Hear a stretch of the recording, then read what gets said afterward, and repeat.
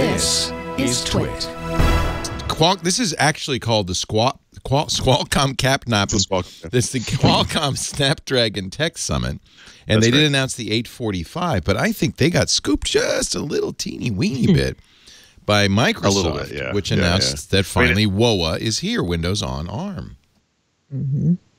Yeah, well, they did that announcement here, right? And so there are 3 days of keynotes, so 3 days of announcements. There'll be a third day tomorrow, which will focus on the 5G stuff and some of the other initiatives they're working on. But the big news today was the 845, which is obviously the next generation mobile processor. And the big news yesterday, at least from my perspective, there was more to it than this, but I think from all of our perspectives at Windows Weekly, was the announcement of the first Snapdragon-based Windows 10 PCs.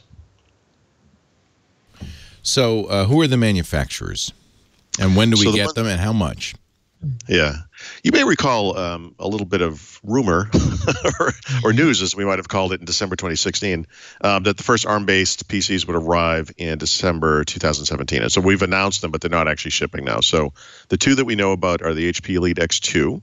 And HP, by the way, sells an Elite X2 today that's based on Intel chipsets and so forth. And I'm sure they're going to update that, probably announce it at CES, and it will look like the version that they showed off here. But the one they showed off here is thinner and lighter and gets better battery life, and it's based on Qualcomm chipsets. And also an Asus device as well. I'm sorry, I should say, we know that Lenovo is going to announce something next month at CES. We know that other PC manufacturers have said that they're on board with this initiative, so we can expect to see those devices probably at CES, right? I think that would be the obvious time frame for those announcements. We've got Don McGuire coming out later from Qualcomm, and I have some questions. I have some questions in general. I have some questions for him, sort of in the wake of this announcement, right? Because in some ways there were a couple of surprises. One of them has to do with the timing, right? So here we are at the end of 2017. We've announced Qualcomm Snapdragon 835 processor-based PCs. They've announced an 845, right? And so how does that work? And also the fact that these devices run Windows 10s exclusively is at least so far, which was a surprise to me, because I feel like That's disappointing. So it's two sides to upgradable that. to Windows 10 Pro. For a fee, for $50 or for free? No, free. For free. For free for a limited time. And in Asus's materials, they said till September 2018, which is longer than what Microsoft has said. So this is kind of Microsoft like the said Surface March. laptop then. This is... Yeah, I think that's fair. Is there a reason why Windows 10s for these ARM devices? Well, see, that's we're going to ask that question because I'm a little confused by this. I would say, when you think about the future of the PC and you look at it from Microsoft's perspective, from like sort of a platform perspective, there are two big initiatives and three if you want to divide the second one into two parts. The first is Windows 10s, right, which is the simpler non-legacy version of Windows 10, smart. But not necessarily ready today for everybody. There's the Always Connected PC initiative, which brings always on connectivity, better battery life, instant on, and so forth. And then you get the Qualcomm piece of it, where you get really sharp improvements in battery life and instant on performance, for example. So I sort of viewed these things as three separate things. In some ways, what we're seeing here is a combination of at least two of those. So that was a little unexpected. It's kind of interesting, but that's something we should talk to Qualcomm about. Yeah, I think my guess is 10s is the reason they're going with 10s, or the reason they'll say they're going with 10s is for the battery, right? So they'll say, we've already shown that 10s gets longer battery life than any version of Windows 10, so that's why we put it on there. It's also what I think of as like the reliability of that kind of thing. In other words, when you limit the experience to the store apps, essentially, you have a sort of a guarantee of how those things are going to behave on the system. Whereas if you start introducing x86 apps, even on Intel, right, there's a lot of unreliability there, depending on the apps you're running. And when you add the emulation factor on Qualcomm, it's kind of an unknown. And I think a lot of us are particularly interested in testing that kind of thing. But yeah, I think obviously what everyone's shooting for here is the best possible experience. And when you think about the way that Microsoft has marketed Windows 10s, a Qualcomm-based PC kind of fits into that very nicely because those customers, in Microsoft's eyes, value those things that are inherent to the system, the reliability, the battery life, and the consistency. Will all the new hardware run on an 845, or are they going to use some? No. Nope. 835 for what they've announced. Yeah. Yeah. So right, that is what they've announced. Although that's based the on older Snapdragon. Yeah, based on a comment that was said on stage today, there will be 845 based systems at some point, right? I don't know if that means 6 months or 9 months or a year or whatever, but that appears to be in the cards as well. But not right away, right? The first gen. What other? Yeah, I mean, I shouldn't even say older. 835 is the current Snapdragon, and 845 is the next generation, coming next generation.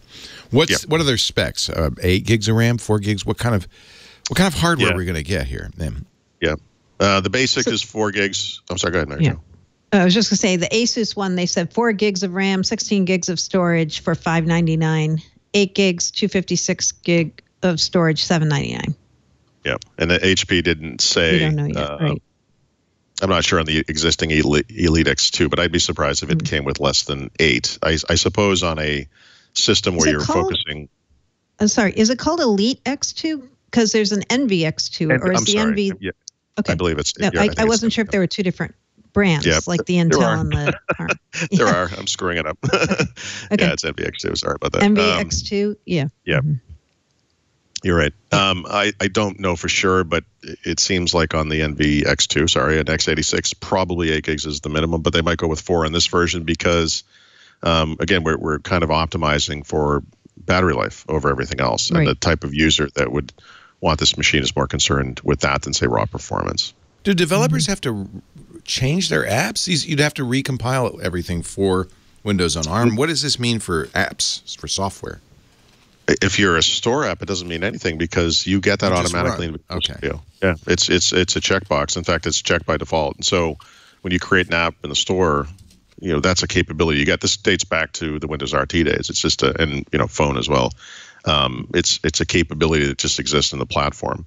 The open question here, though, is of course x86 desktop apps that you might download from the internet, Google Chrome, iTunes, whatever. Out of the box, obviously, those things aren't going to run on Windows 10s. If you upgrade to Pro, they will, and that's this is the thing I think a lot of people are super interested in, just to see what that looks like, on ARM. Yeah. And the the emulator to me was the thing I was surprised they actually announced it and had ready yesterday, because they said they were going to do that. But I was thinking, because of that threat from Intel over patents, that maybe they wouldn't actually have that ready as part of it off the bat. But it is. And they told me when I talked to them, they said, you know how we do 16-bit Windows on 64-bit Windows with Windows on Windows, the WoW thing? They said we extended that. And that's how we're going to emulate 16-bit Win32 apps on top of ARM. Right. And if you look at if you look at the diagrams they have, it actually says the WoW abstraction layer is there on top of the emulator. So that is how they're doing it. Yeah. But it's consistent. That's this dates back literally 20 years when they made Windows NT, and it was platform independent, right? And we didn't, for most of its lifespan, we've been running on Intel basically, or x86. But that capability was always there. It was one of the things that made Windows RT a possibility, whatever that was, 5-6 years ago. And it's enabling this today as well. Yeah.